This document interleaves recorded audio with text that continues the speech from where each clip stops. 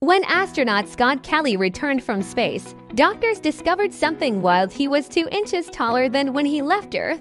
And no, it wasn't a measurement mistake. In microgravity, your spine isn't constantly pulled downward like it is on Earth, so the soft discs between your vertebrae expand. And your whole body literally stretches. But here's the twist: the effect is temporary. Once gravity grabs you again, your spine compresses back to normal within hours to days. Kelly spent 340 days aboard the International Space Station, longer than almost any American astronaut. During that time, scientists tracked how living without gravity changed his body. His bones thinned, his immune system shifted, even some genes activated differently.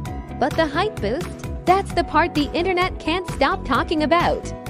So yes, space can make you taller. Just don't expect it to last once you're back on Earth.